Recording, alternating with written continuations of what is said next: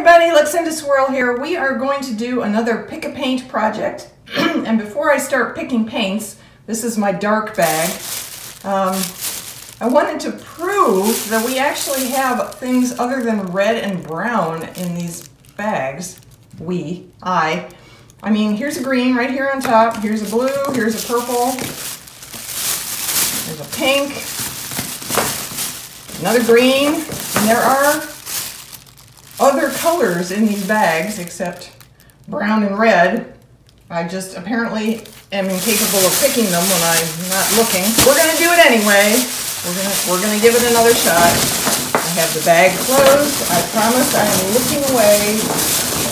Here's our first color.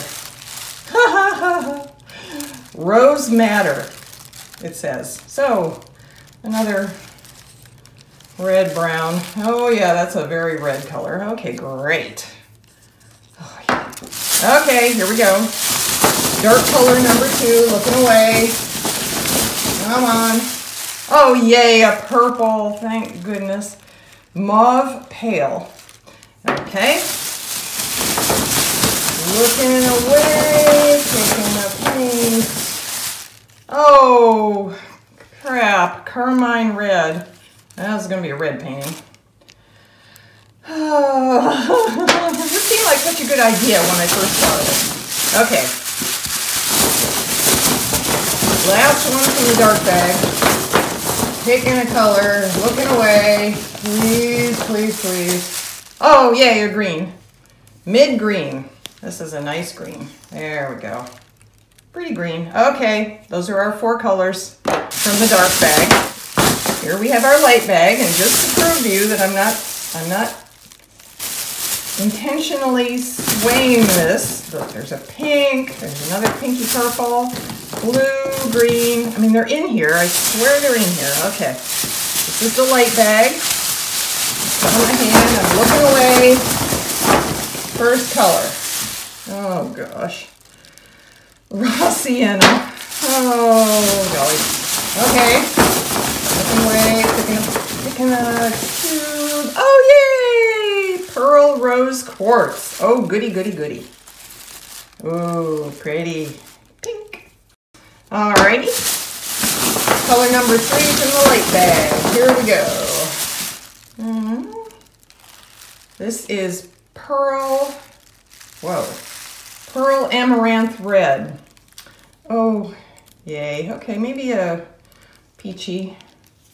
Not too horrible. One more. Come on, blue. Looking away. Making it fair. Alright. Pearl Lilac. Well, alright. Okay, so this painting is going to be a little on the purple side. That's alright with me. We have our lights. Pearl Lilac, Pearl Rose Quartz. Oh, you can't see, sorry. Pearl Lilac, Rose Quartz, Pearl Amaranth Red, and Raw Sienna. It's another mustard light brown. Okay, fabulous. Those are our lights, and our darks are mid-green, mauve pale, rose madder, and carmine red.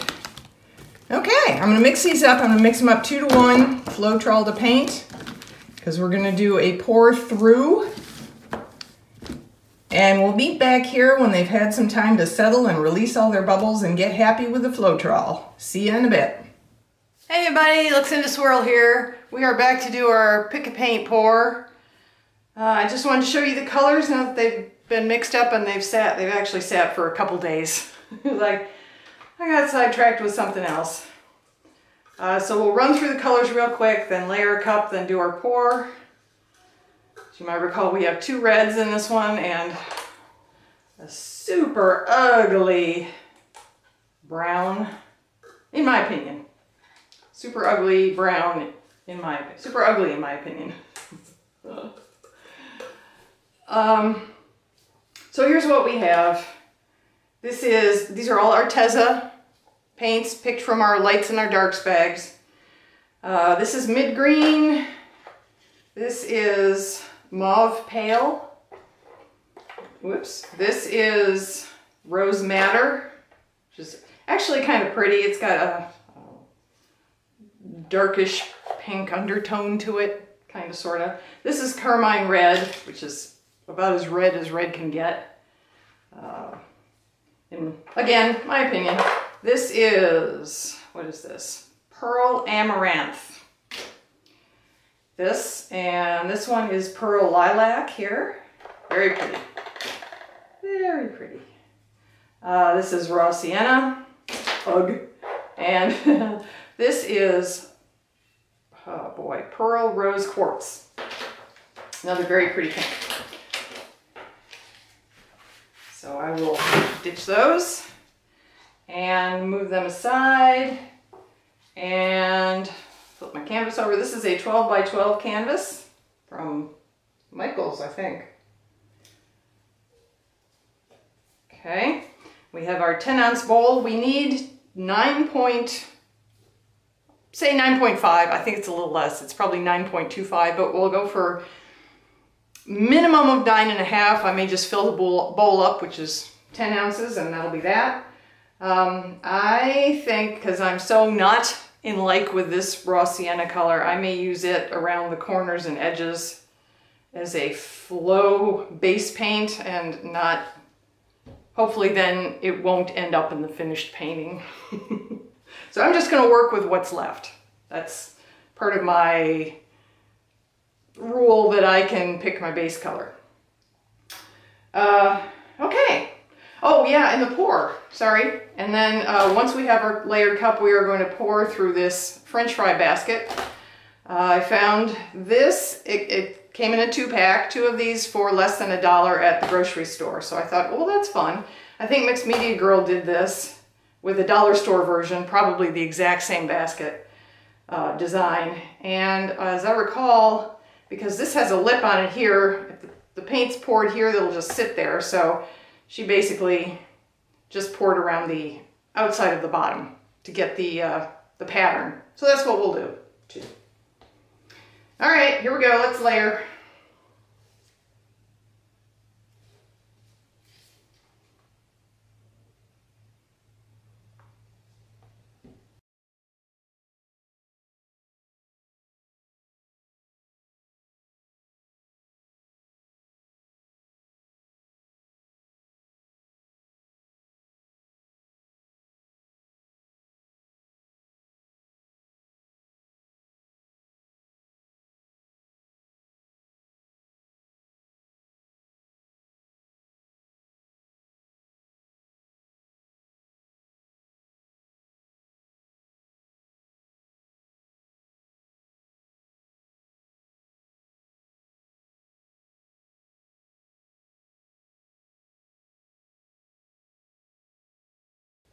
All right, let's move our layered cup aside carefully.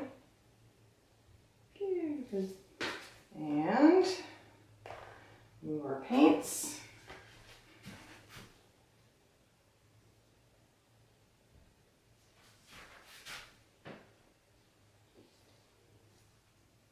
And here we go.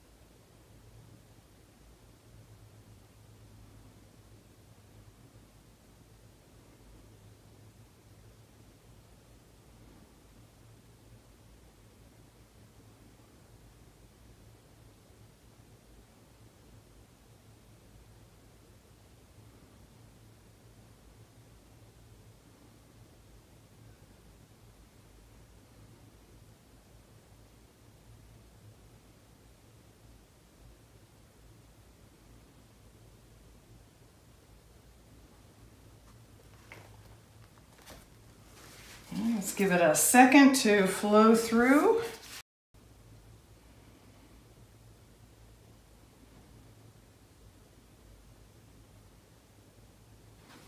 Alrighty. It's a funny place to put this.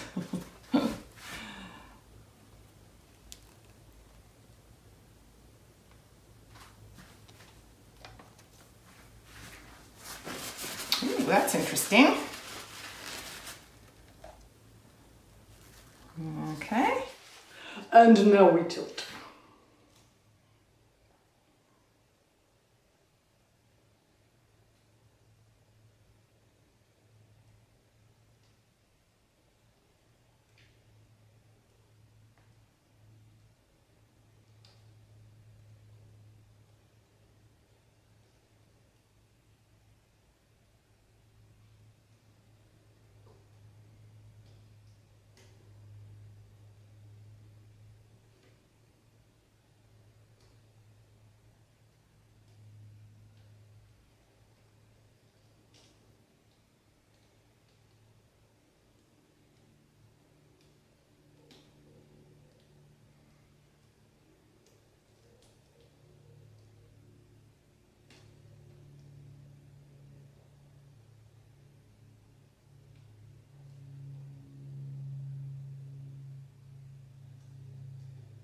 Right.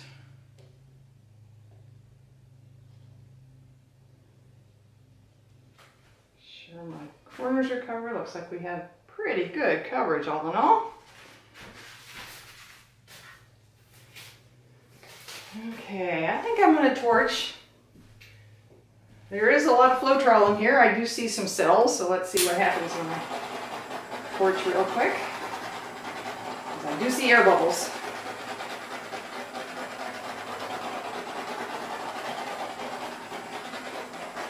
Some stuff happening over here. All right, tell you what, let's give it a couple minutes, see if anything further develops, and then we'll go in for a close-up. Be right back. Okay, here is the lower left corner. Up the left-hand side, very, very Christmassy. But then we get some purple, actually mauve pale. Looks like purple. There is the upper left corner, across the top. Very, very pretty.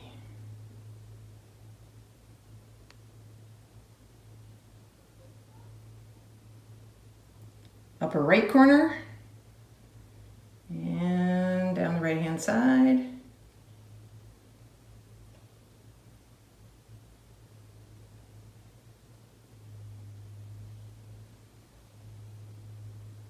To the lower right corner. Across the bottom. And then back up for the whole thing. I'll try and get in frame and focused. There we go. Okay. Thanks everyone. Stay safe. I'll see you in the next video.